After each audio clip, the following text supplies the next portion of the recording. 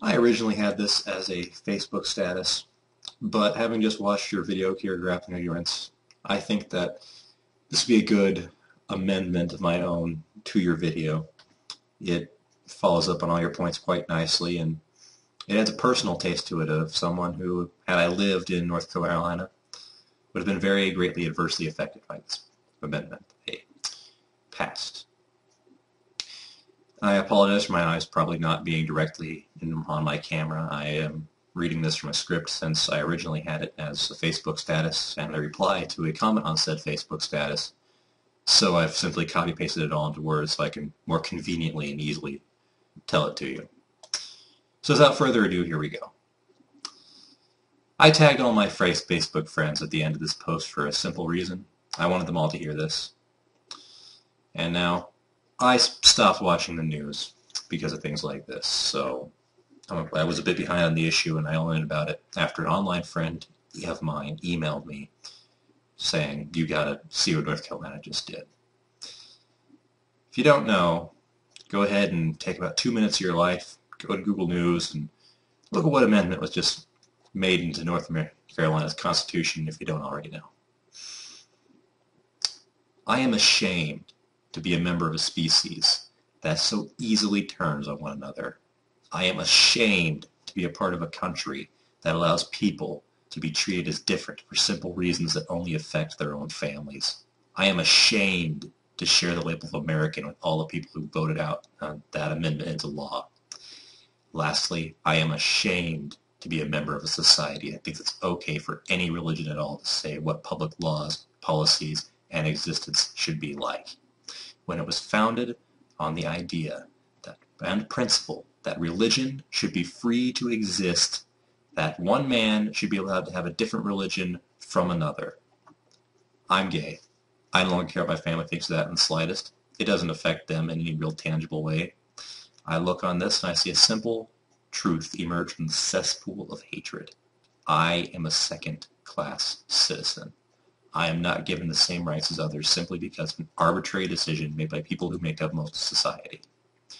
Choice, or born that way, that doesn't matter for what I have to say next.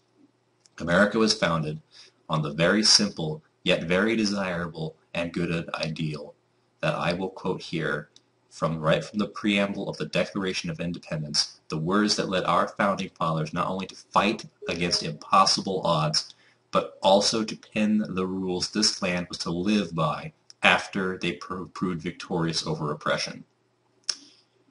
We hold these truths to be self-evident, that all men are created equal, and that they are endowed by their Creator with certain unalienable rights, that among these are life, liberty, and the pursuit of happiness, that to secure these rights, governments are instituted among men, deriving their powers from the consent of the governed.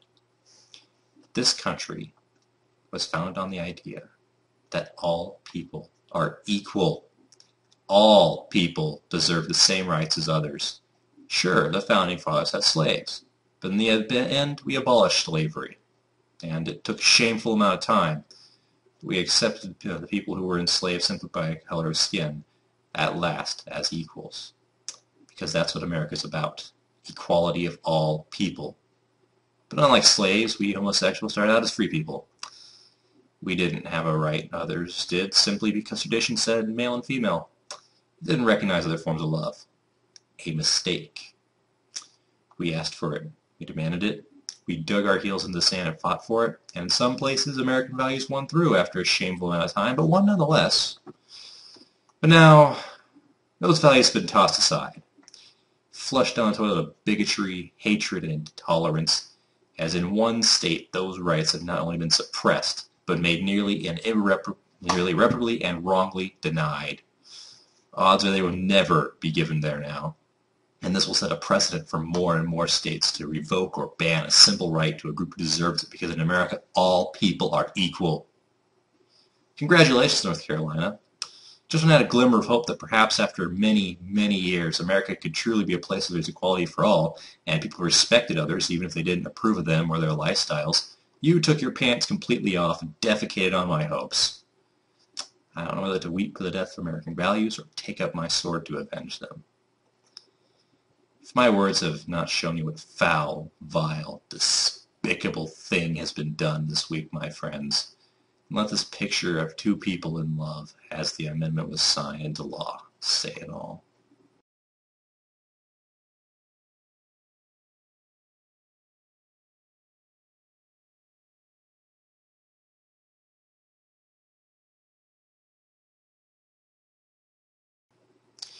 On this status on my Facebook wall, someone posted a simple comment in this, some Christian friend of mine that simply said, "But we have to do things like this because it is our Christian duty to confront sin where we see it and to make sure that everyone lives in a good way in the eyes of God so that they may get into heaven." And this is what I replied to him. Even though you're probably a nice guy in person, you give your religion a bad name because people like you think you should spread it by force. So that is not only wrong, it is evil. What you do is you should live by your values, tenets, and ideals. And when someone asks you why you do what you do, you tell them about Jesus, God, or Buddha, or the goddess Nefet. As an aside, that's the only deity I'd ever worship if they were real. Best method of worship ever. Look her up. You are not allowed to control the government because the idea that religion shouldn't be mandated by the government or endorsed by the public. It is meant to be a private affair.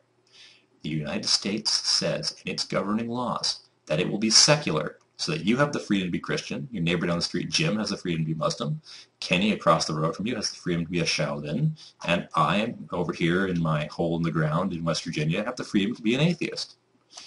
Because of this, it's technically illegal for you or anyone else to lobby to create or change public laws to suit your religion. Public laws apply to everyone, unlike the rules of your religion, which only apply to you and other people in your religion. Because of this, not only is it okay to be gay, but one day when I have a boyfriend and I love him with all my heart and he loves me back, we should be allowed to be married, not by a priest in one of your houses of worship, but by the government, who is secular and isn't allowed to be biased by religion. If you really believe that marriage would be sullied by allowing this, then you're a fool. Look at marriage today anyways. It's so perfect, so pristine. No. Half of all marriages end in divorce. Most people aren't even getting married anyways. But the facts are facts. If two people love each other, regardless of sex, they should be allowed to be seen as family in the eyes of the government. No god, goddess, spirit, or person should be allowed to get in their way or tell them they are wrong, because it's not your place, and neither is it the place of any deity they don't follow or worship. I can hope one day that not only you, but everyone learns this lesson, so that rather than fighting amongst ourselves, we can unite to do great things and respect one another, even if we don't approve of each other's lives. But that's not the end of this story. That's not all I had to say on this subject. I thought it would be. I thought that would be, plenty of stuff I could say. Just, yeah, we're good now, right? I put all my thoughts and focuses on there in a reasonable, logical argument. I figured they'd at least not reply if nothing else, right? Or, well, I am now going to tell you something my own father did. I don't live with him anymore. I'm pretty sure you just said this to my face. About 40 minutes later, I log on to Facebook, and my dad has posted to me in private messages about a page and a half in Word. And what's this page and a half in Word say? Well, first of all, he proceeded to call me an abomination, a genetic mistake. He proceeded to say I claim I had some kind of mental illness. He proceeded to insult myself and any future boyfriends I may have or have. And he went so far as to say, quote, "Your kind of love is a self-serving abomination that pales before true love, which can only be had between a male and a female," end quote. My father said that.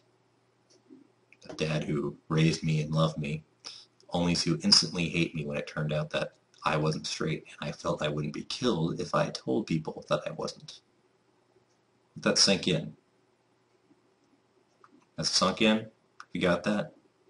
You see maybe a fraction of the shit I get because of something I cannot help or control. And no, it's not like alcoholism. No 12-step program or brainwashing can repair simple biological instinct. You got that? Right? Well, I hope you enjoy your little step into my shoes. And I hope maybe your sense of American values has been restored, repaired, or even constructed for the first time. And I hope that just maybe, someone will point out that, hey, that amendment's unconstitutional, and have it ripped from that state's constitution, along with every other state's constitution that has prohibited it. And I also hope that someone at the federal level will force legislation through that requires all states to allow same-sex marriage, because they're secular, and they're not allowed to be biased by religion. Even the religion that the senators, the congressmen, and the president himself has is not allowed to make its way into public policy. Enjoy the rest of your lives.